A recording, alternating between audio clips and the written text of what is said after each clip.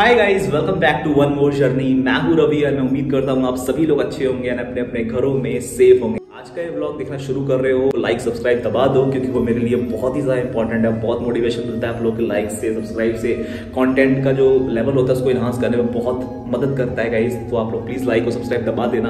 बाकी आज की इस वीडियो में मैं आप लोग कंप्लीट डिटेल देने वाला हूँ वृंदावन में होटल्स की, धर्मशालाओं की, कहाँ पे आप लोग स्टे कर सकते हो, कहाँ पे आप लोगों को स्टे करना चाहिए, ये कंप्लीट डिटेल मैं आज की इस वीडियो में आप लोगों को देने वाला हूँ। वैसे बात करें अगर इस डिटेल्स की तो एक्चुअली होता क्या है, वृंदावन में बहुत सारी धर्मशालाएं हैं, होटल्स हैं, लेकिन प्रॉब्लम ये आती है कि वहाँ पे सब कुछ जो है अभी बहुत अनऑर्गेनाइज्ड है। आप लोगों ने देखा होगा कि जहाँ पे भी आप लोग बुकिंग वगैरह करते हो, चाहे वो एबीबो हो, मेक माई ट्रिप हो या फिर कोई सा भी होटल हो, वहाँ पे आप लोग देखते हो कि जो बड़े बड़े होटल्स है वो तो ऑलरेडी लिस्टेड है, लेकिन उससे ज्यादा हजारों में भी धर्मशाला ऐसी हैं जो लिस्टेड ही नहीं है और जो कि बहुत अच्छी सर्विस देते हैं। तो इसीलिए बड़ी प्रॉब्लम आती है लोगों को स्टे करने में।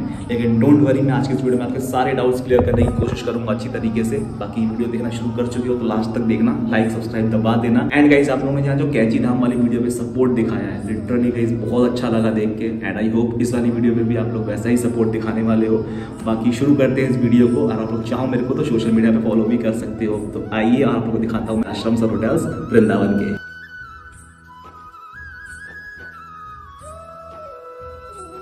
तो दोस्तों, वैसे तो वृंदावन में बहुत सारी धर्मशालाएं, बहुत सारे आश्रम्स हैं, लेकिन हमारी आज की इस वीडियो में मैं लेकर आया हूं बस 4 आश्रम जहां पे आप लोग स्टे कर सकते हो। ये 4 आश्रम बहुत ही सही हैं, बड़ी मुश्किल से फाइंड आउट किए हैं मैंने। इन सभी की गूगल रेटिंग 4+ है, यानी कि आपकी स्टे में कोई भी कॉम्प्रोमाइज नहीं होने वाला है। प्राइस फैक्टर की बात करें तो ये सारे आश्रम जो है वो शुरू हो जाएंगे 50-100 रुपए से लेकर 1000 से लेकर 2000 रुपए तक, ताकि हर किसी की पॉकेट के हिसाब से उसका स्टे उसको मिल पाए। तो सबसे पहले हम बात करते हैं हमारे फर्स्ट आश्रम की, जो कि है फोगला आश्रम।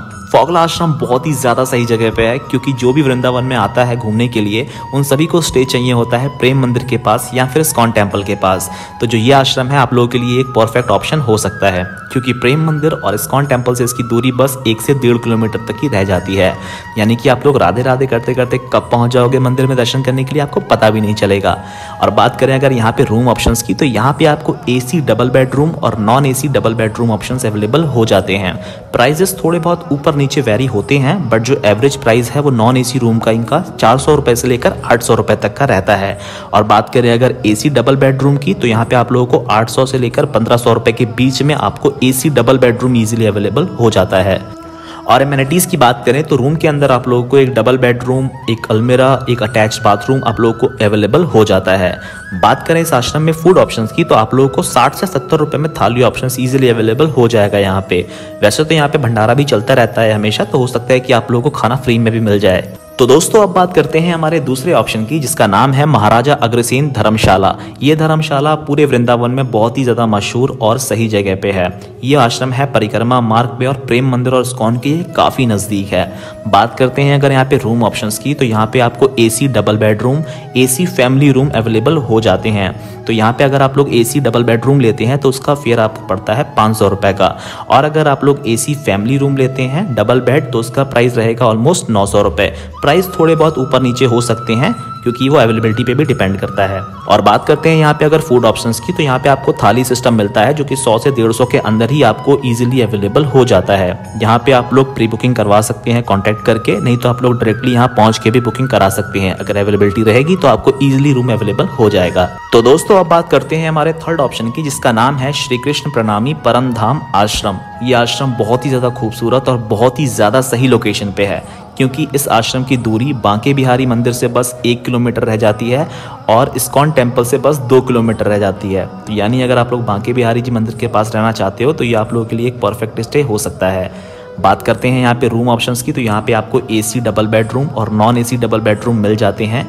प्राइजेस थोड़े बहुत यहाँ पर भी ऊपर नीचे हो सकते हैं, लेकिन यहाँ का जो एवरेज प्राइस रहता है AC रूम्स के लिए डबल बेड वो रहता है 700 से 1000 रुपए का, और नॉन AC पे जाते हैं अगर आप लोग तो 450 रुपए से लेकर 500 रुपए के बीच में आपको इजीली अवेलेबल हो जाते हैं। यहाँ पे आप लोगों के लिए हॉल का भी ऑप्शन अवेलेबल है। अगर आप लोग हॉल में रहना चाहते हैं तो आप लोग 70 रुपए देकर यहाँ पे एक मैट्रेस लेके हॉल में जाके आराम से रह सकते हैं। तो दोस्तों, अब बात कर लेते हैं हमारे फोर्थ ऑप्शन की, जिसका नाम है टूरिस्ट फैसिलिटेशन सेंटर। अगर आज के टाइम में आप लोग वृंदावन में आना चाहते हो, स्टे करना चाहते हो बजट के अंदर, तो ये एक परफेक्ट ऑप्शन होने वाला है आप लोगों के लिए।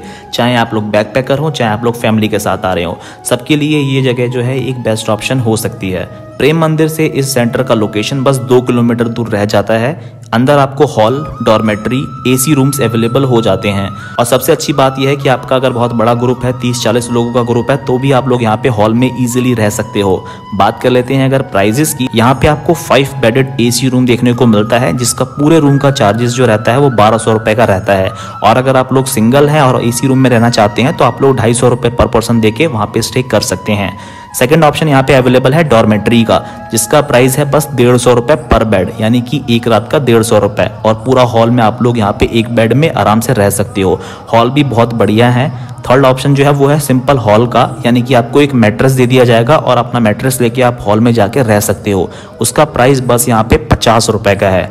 और बात करें अगर यहाँ पे फूड ऑप्शंस की, तो यहाँ पे फूड ऑप्शन भी बहुत ही सही है। 50 से 60 रुपए के अंदर आपको एक थाली मिल जाती है, जिसको आप आराम से एंजॉय कर सकते हो। तो गाइस, ये थे वो टॉप 4 धर्मशालाएं और आश्रम जहाँ पे आप लोग स्टे कर सकते हो। इन सभी की रेटिंग बहुत सही है और इन सभी का एड्रेस और कॉन्टैक्ट नंबर जितना मेरे को मिल पाया वो सब कुछ डिस्क्रिप्शन बॉक्स में मैंने एंटर कर दिया है, वहां से आप लोग चेकआउट कर सकते हो।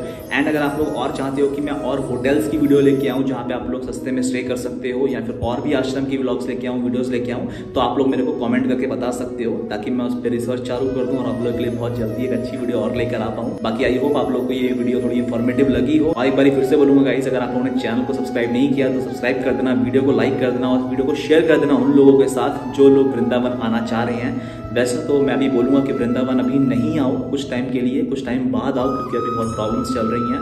आप लोगों ने देखा ही होगा अभी क्या हुआ है।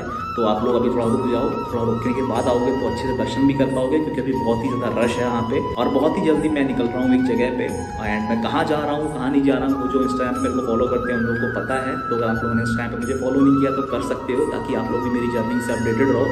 बाकी मैं मिलता हूँ आप लोगों से बहुत जल्द किसी नए ब्लॉग्स में। तब तक के लिए ध्यान रखो अपना, टेक केयर, पीस आउट।